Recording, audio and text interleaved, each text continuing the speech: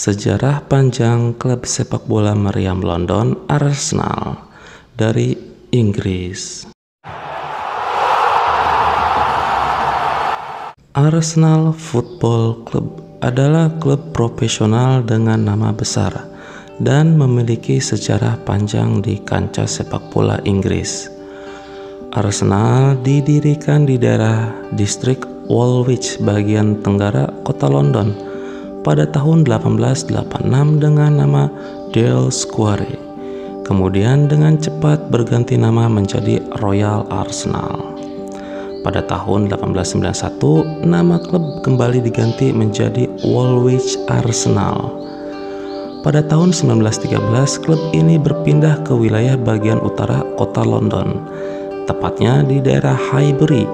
Kemudian mereka membangun Stadion Highbury sebagai markas baru klub ini. Di saat berpindah lokasi itulah, nama depan klub mereka yaitu Woolwich dihapus sehingga hanya meninggalkan nama Arsenal saja. Dalam sejarah pembentukannya, Arsenal The Gunners dibangun oleh para pekerja pabrik persenjataan Royal Arsenal di distrik Woolwich bagian tenggara kota London dengan nama Dale Square pada tahun 1886. Kala itu klub masih bernama Dale Square sebelum menggunakan nama Arsenal seperti yang kita kenal sekarang. Pabrik persenjataan Royal Arsenal sendiri merupakan tempat memproduksi bahan peledak, amunisi, dan senjata seperti artileri dan senjata kecil. Selain sebagai tempat memproduksi persenjataan, pabrik tersebut juga sebagai tempat penyimpanan atau gudang senjata bagi tentara Inggris. Julukan The Gunners mengacu pada asal-usul klub yang identik dengan persenjataan. Para pekerja di pabrik tersebut adalah pandai besi yang membuat meriam. Itulah alasan kenapa klub ini dikenal sebagai The Gunners. The Gunners atau meriam London adalah julukan yang begitu melekat bagi Arsenal. Istilah meriam London itu muncul dari logo meriam di emblem klub. Sementara London adalah kota di mana klub Arsenal ini sendiri berasal dan dibentuk. Arsenal merupakan klub yang berbasis di daerah London Utara, Inggris. Klub yang berbasis di kota London ini merupakan satu dari sekian klub di dunia yang memiliki banyak penggemar. Klub ini bersaing ketat dengan banyak klub sepak bola kota London lainnya, seperti Chelsea, Fulham, KPR, dan tentu saja yang paling sengit adalah Tottenham Hotspur. Karena lokasi Stadion Arsenal dekat dengan markas Tottenham Hotspur. Maka tak heran jika pertandingan Arsenal versus Tottenham Hotspur disebut North London Derby, yang merupakan salah satu derby terpanas di kota London. Namun sejak Juli 2006 sampai sekarang, klub ini menempati markas barunya yaitu Stadion Emirates yang berkapasitas sekitar 60.000 kursi yang terletak di wilayah Holloway, kota London. Warna kostum utama mereka adalah kemeja merah cerah dan bagian lengan berwarna putih. Sejarah pilihan warna merah adalah sebagai pengakuan atas sumbangan amal dari Nottingham Forest, yang di waktu awal pembentukan klub tidak ada kostum yang dapat dipakai. Dua anggota pendiri Dale Square, Fred Beardsley dan Maurice Bates, adalah mantan pemain Nottingham Forest yang telah pindah ke wilayah Woolwich, London untuk bekerja. Dan untuk sejarah pilihan lengan warna putih yaitu pada tahun 1933 Herbert Chapman ingin para pemainnya berpakaian lebih jelas. Kostum pun diperbaharui dengan menambahkan lengan putih. Kejayaan Arsenal di persepakbolaan Inggris pertama kali diawali oleh pelatih Herbert Chapman yang melatih pada rentan tahun 1925 sampai 1935. Herbert Chapman berhasil mengukir sejarah setelah Arsenal menjuarai beberapa kompetisi domestik di Inggris untuk pertama kalinya, seperti Piala FA, Liga Utama Inggris, dan Charity Shield atau yang kita kenal sekarang dengan Community Shield, sekaligus menjadikan Arsenal sebagai salah satu klub dominan di Inggris saat itu. Pada rentan 1940-an sampai 1960-an, Arsenal hanya dapat menambah sedikit koleksi gelar domestiknya. Prestasi terbaik Arsenal di Eropa adalah di ajang Fairs Cup atau pendahulu dari Piala UEFA musim 1969-1970. Arsenal sukses menjadi juara untuk pertama kalinya dan sekaligus terakhir di ajang Fairs Cup, karena di musim selanjutnya 1971-1972 Fairs Cup diganti Piala UEFA. Arsenal berhasil menjadi juara Fairs Cup setelah berhasil mengalahkan klub Anderlecht dengan agregat 4-3. Saat itu klub ini dilatih oleh Bertie Mee.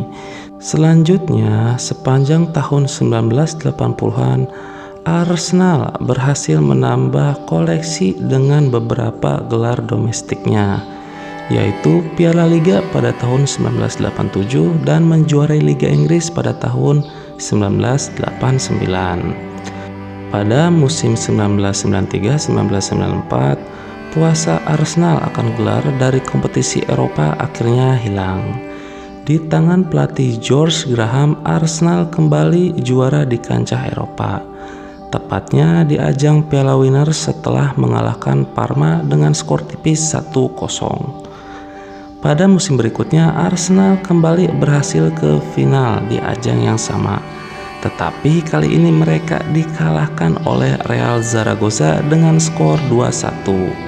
Kedatangan pelatih Arsene Wenger ke Arsenal pada tahun 1996, Wenger bersama Arsenal berhasil merusak dominasi Manchester United di Liga Utama Inggris pada saat itu, di mana Arsenal berhasil meraih 3 gelar juara Liga Inggris, 7 Piala FA, dan 7 Community Shield dalam kurun waktu 1996 sampai 2018.